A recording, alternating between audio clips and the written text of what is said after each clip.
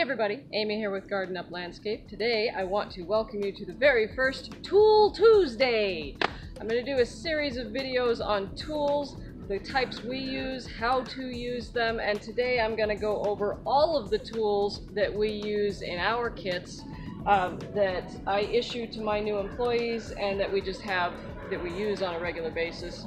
So no details about the tools, that'll be the following video series. I'll go into how to use each one, what it's for, and different tips and tricks I've picked up over the years. So if you are watching this video because you are a new employee, welcome to the crew. We're glad to have you aboard. And if you're watching this because you're a YouTube viewer, please enjoy the video. Okay, so to begin, the first tools that I issue to all of my employees are 2 rakes, a shuffle hoe, and a shovel. So the first rake is a hard wire rake. These are great for heavy duty work like raking leaves up out of lawns and things like that. They are not good for light duty and detail work like trying to get leaves out of bark mulch and flower beds. But this is your good heavy stuff. We use wire, not plastic, because plastic breaks like every time I buy one, so I just don't waste my money on those anymore. So the wire is very springy, it catches the leaves and bounces them. I especially love these rakes with the bend right here. So you'll notice that the actual rake is not parallel with the handle. It bends a little bit down, and those are fabulous. It also has these reinforcing springs right here to keep it pushed down. Fabulous rake for leaf raking and big cleanups. So that is one of the first things I issue to every employee on their first day, as well as an expandable rake. I've already done my video on these. I absolutely love this tool. So basically the expandable rake is for your light duty stuff. This is for getting leaves out of flower beds with bark mulch or rock mulch or things like that. Things where you need a light touch, and you may need to make it smaller to get in between or underneath a bush. You can also make it smaller to use this crossbar to make it stronger. Okay, so, but do not try to rake leaves out of a lawn with this, you will break it. But do use it for light duty stuff. Light hand over your mulch, shake it back and forth a little bit, and it sifts things out, and it's just absolutely fabulous for detail work. So we use these. Next in line is the shuffle hoe. This has a whole lot of names. Shuffle hoe, hula hoe, oscillating hoe, all kinds of different names ending in hoe, okay? It is a weed cultivator. Basically, you pull this just under the surface of the soil and it decapitates all the weeds. What it's great on are short little weeds, newly germinated weeds, and preventing weeds from happening because, you know, as they're germinating, this tills up the soil and the weeds die. So it's really good about getting rid of those. What it's not good for are tap roots and established weeds and things with rhizomes and stomas and things with creeping roots. It just mixes, it breaks those up and it mixes them into the soil, and they'll make a bigger mess later. But little fibrous roots, excellent. This is the best weeding tool I have ever found. And then last but not least, I always issue a shovel because we are gardeners. We need shovels. Pretty much everybody knows how to use a shovel, but I'll probably still do a video training on them anyway, just to show how to use them and what not to do with them. So that, and also a bucket. I used to use those hard plastic laundry buckets that were great. They were huge. You could get a lot of debris into them. Absolutely fabulous, except that in a commercial setting, they tend to break in a month. I might get a year out of them, maybe, but it just turned out that I was buying more of them than they were worth. So this costs about 4 times as much, but it has lasted more than 4 times as long. So in my opinion, these are much more worth it. You get your value for your money. This is Tub Trug brand, which I am a very big fan of. They're very sturdy and stable. It's a good sturdy rubber. These have lasted. This is a 3-year-old bucket. You can barely tell, it still looks brand new. So my only complaint is when you hold them like this, which is great. It's nice to carry your bucket in one hand. but they do tend to just get and keep this bend, which makes it kind of hard to throw your stuff in because you've got a really tiny hole, but you know, just pull it open and then it'll work. So, love these, and that's everything I issue to my employees on their first day. I do require 3 more things that the employees must furnish because they're very personal to each person, but these are the ones I use. And that is hand pruners. Must be bypass hand pruners. I want no anvil pruners on my crew.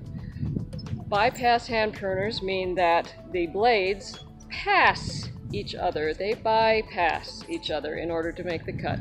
You still have a crushing blade, that's this fat one, but the crushing blade you can easily put on the outside of the plant, the part that you're taking away, and the cutting blade makes a nice sharp cut to make a nice clean cut and does not damage the plant that's left behind.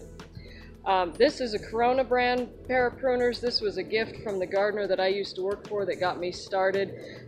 She gave me these, I don't even know, 12 years ago at least, and they're still going strong. I've never had any issues with them. I just sharpen the blades every now and again, and they're as good as they were on the day I took them out of the package. So Corona brand, good solid pruners. It's literally just a solid couple pieces of metal with a rubber grip on it, and they're just fabulous. I love these. The other thing I require all my team to have is some kind of weeding tool. I don't really care what. Again, it depends on the person. What's your favorite weeding tool? In fact, comment below. What is your favorite weeding tool? This is mine. This is called a Horihori. It works for digging up any kind of weed as well as a trowel. It also has a ruler on there, and you can sharpen it and make the sides really sharp if you want more of a knife. I don't normally do that because most of the stuff I want to cut I just use my pruners on or my saw, so I don't usually bother sharpening this. Plus, you've seen it, Lily likes to play with this, so I don't keep it sharp. So a Horihori is what I use in my kit. I absolutely love these. It also doubles as a self-defense weapon.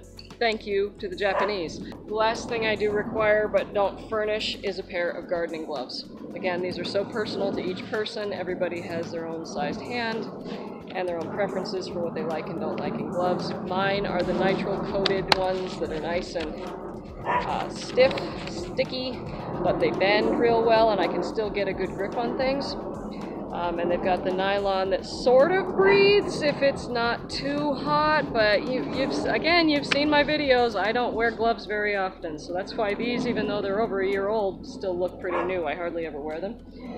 Only when I'm doing something really pokey, like junipers or roses or something. Or my Oregon grape that I pruned yesterday. So that's that. That is our starting kit, the very basics that you need if you are working in the garden. The next things that I may issue, but I might just send out with the crew on a day-to-day basis, are more heavy-duty tools, like loppers. So I have several types of loppers here. The smallest one, this is Best Garden brand, okay? So I picked these up at a local hardware store. I do like the compact short handles, however, being short and compact, you lose a lot of leverage, so these really don't cut through very much without a lot of elbow grease, you know what I mean?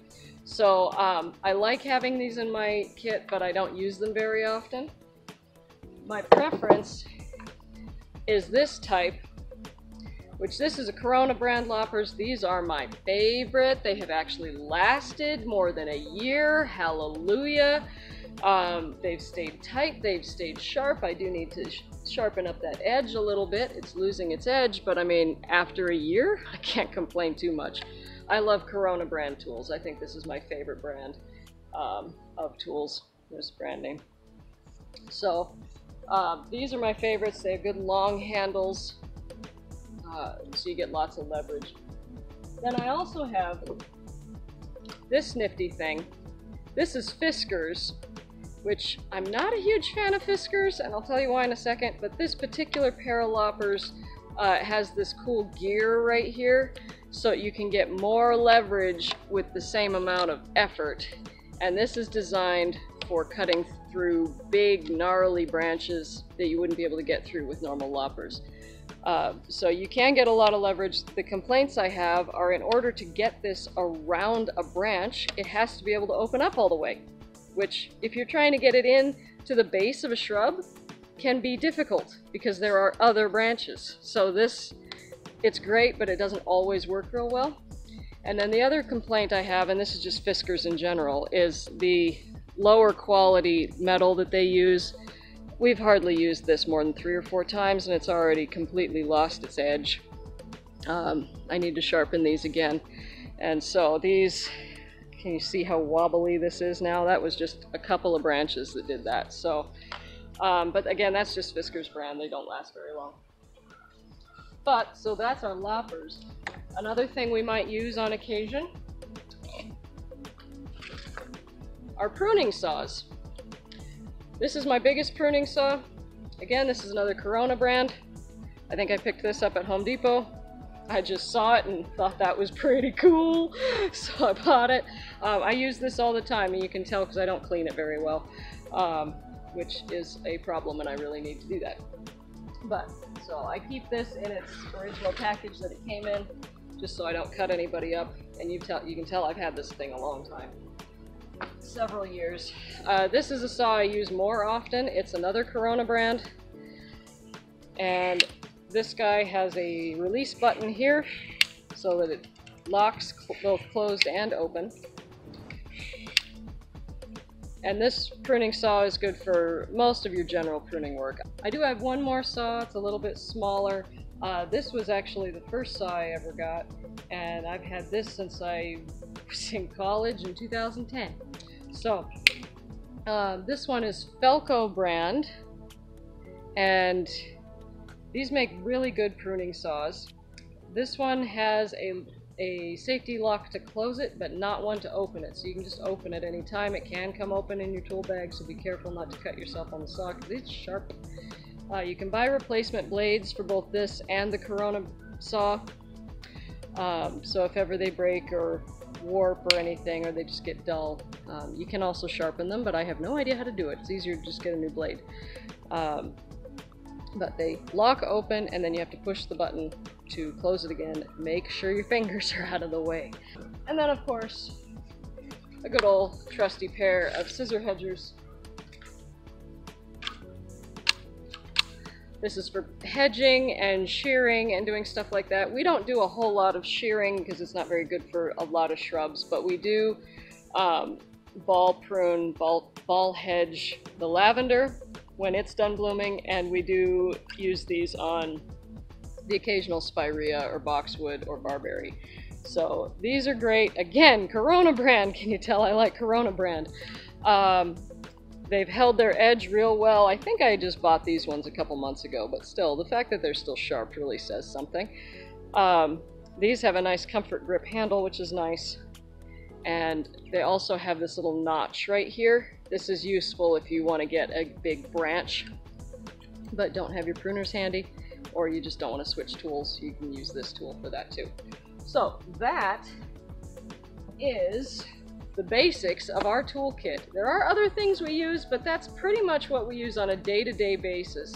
So if you've learned something new, make sure to subscribe and hit the like button. If there's something you'd like to see me cover in a future video, then leave a comment below and I will do what I can to cover that.